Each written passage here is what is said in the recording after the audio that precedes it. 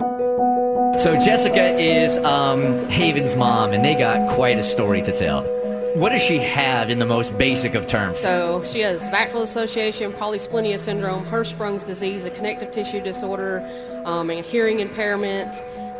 She has motility issues, amblyopia and spotting of the retinas. Her feet are fused together, so she thinks she's a mermaid. And I can deal with the medical stuff, but if I didn't have her little personality to help me through it. It takes a very special guy to walk into somebody's life and not only fall in love with you, but also fall in love with your child that has a whole different set of circumstances and obstacles.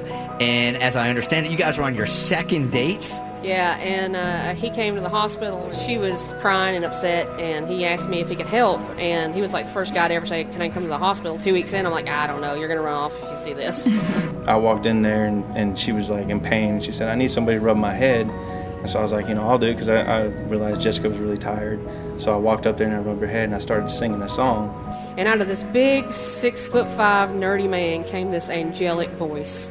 And as soon as he started singing to her, I was like, "Oh crap, I'm gonna love him." I'm her world, she's my world, and it's like there's no doubt about it. For the most part, it's just me and her. 35 appointments a month, hit the ground running. I work full time, and then we get in the door and we do our medical stuff, and then I have to go to bed. He comes along and he's like, "Do you need to sleep?" I watch her. And he cleans when he's nervous or upset, which is great. I'm like, I totally want to pick a fight with you two, clean the kitchen.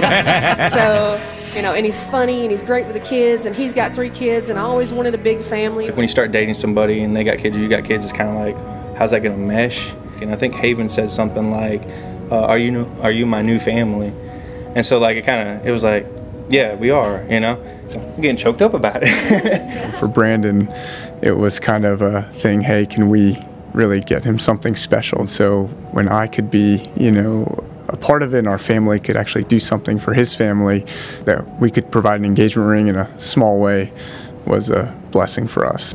There's going to be some tears, for sure. I'll probably cry before she does, though. Yeah, he never lets me down. And do you mind if I say something on that? So we've both been through hard times, emotional scars, and countless pain.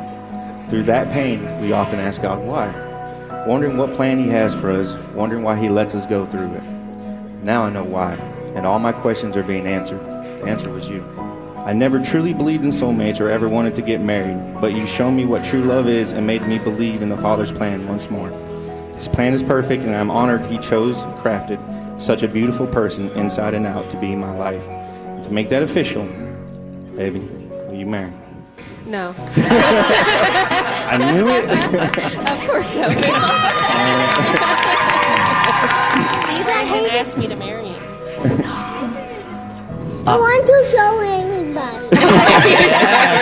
everybody. We need to thank Solomon Brothers. Oh, yes. It is our pleasure, and congratulations to both of you. But Sandals Resorts is going to send you guys on your honeymoon. Are you serious? Yeah. No, I'm going to cry. Hey, congratulations, you guys. Thank you so much. Thank you for everything. Of course. Yeah.